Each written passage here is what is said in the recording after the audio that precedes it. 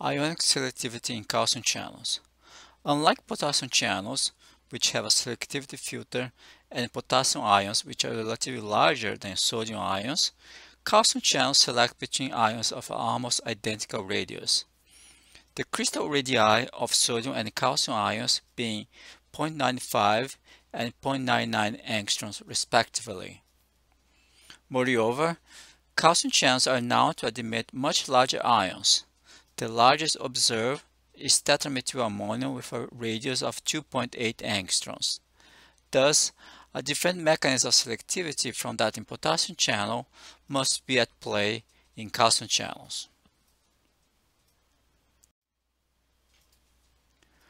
Like potassium channels, calcium channels are very selective for its physiological ion. However, when calcium levels in the extracellular environment is reduced to very low levels, the calcium channels become permeable to both sodium and potassium ions.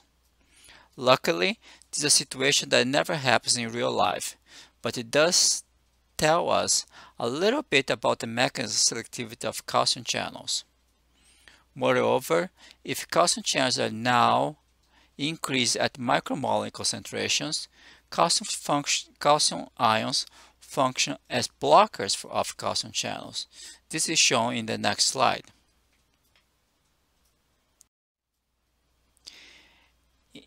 In figure A, the sodium currents through calcium ions when extracellular calcium levels are nominally zero. The sodium current is then blocked by 1.3 micromolar extracellular calcium. In figure B, our currents carried principally by calcium when extracellular calcium varies from 3 to 30 millimolar.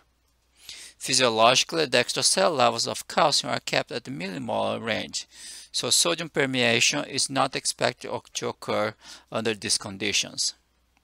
In figure C is shown the magnitude of calcium currents when extracellular calcium is titrated from 1 to 30 millimolar. The divalent non-physiological ion barium also permeates through these channels, even at a higher efficacy than calcium. So what we can conclude so far from these figures? Number one, calcium channels in the absence of calcium allows the permeation of other ionic species such as sodium. At micromolar concentration, calcium blocks partially the calcium channels. Second, at millimolar concentrations, the calcium channel magically permeates only calcium. Molecular biology then gave us some clues for the reason to these interesting functional features of calcium channels. Calcium channels also have a p-loop like potassium channels, but there are the presence of the negatively charged glutamic acids in the p-loop which make these channels very interesting. Many calcium binding proteins possess binding sites for calcium built around glutamic acids. So the idea is that the p-loop actually bind calcium ions via electrostatic interaction of calcium ions with the negatively charged amino acids glutamate.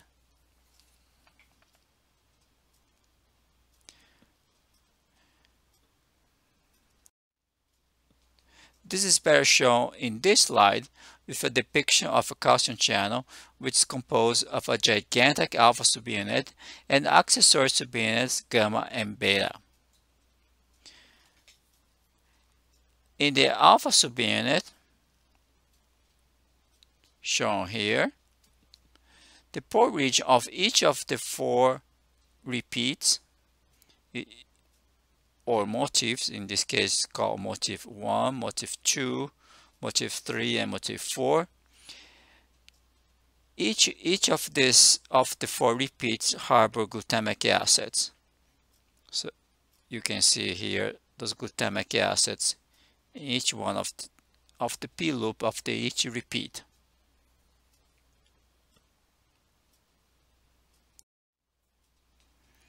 The evidence for the glutamates in the pore region of calcium channels serving as binding sites come from site-direct mutagenesis studies. The prediction is that the mutating glutamates in the P region for another amino acid, such as the neutral amino acid glutamine, the affinity for calcium should decrease. This is assessed in this experiment by measuring the effects of glutamate mutations on lithium currents through calcium channels. Lithium behaves exactly like sodium, so it permeates calcium channels when extracellular calcium is very low. It can be seen that the wild-type channel, the lithium current, decreases when extracellular calcium is increased from 10-7 to 10-4.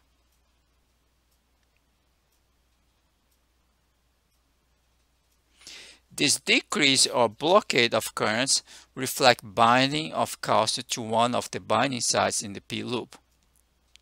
This binding site has an affinity close to 1 micromolar under these conditions.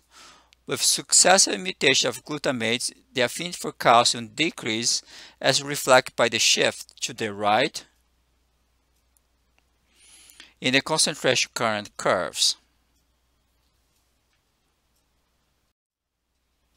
We can put everything together now in this model in which calcium channels have two binding sites for calcium in the pore region.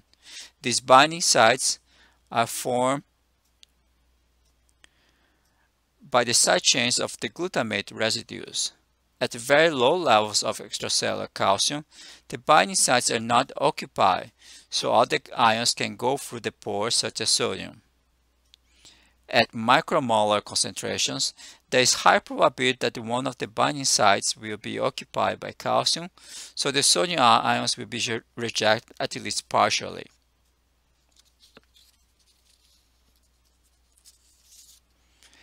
Then, at millimolar concentrations, both binding sites are occupied by calcium, and then electrostatic repulsion will move calcium through the pore.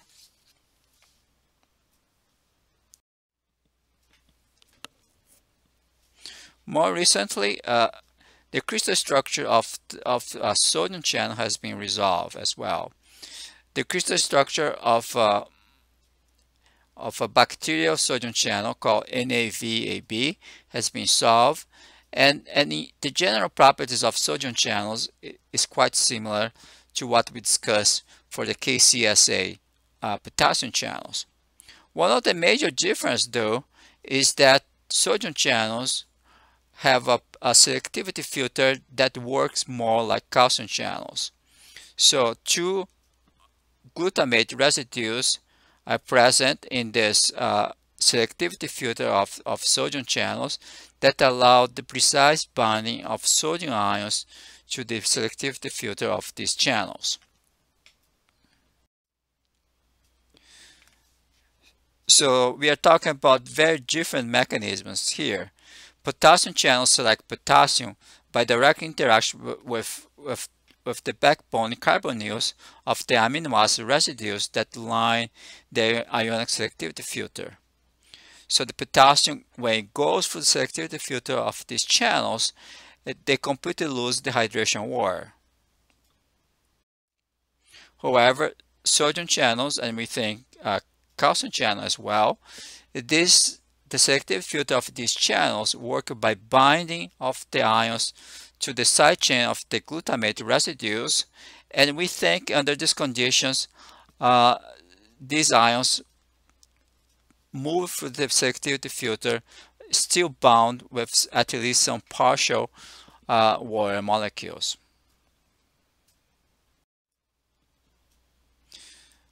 So this is an exercise. What are the major differences and similarities on the mechanism of ion selectivity between calcium and potassium channels? Discuss in terms of multi-ion occupancy of pore. Discuss in terms of role of the side chains of amino acids. And discuss in terms of electrostatic repulsion of ions inside the pore.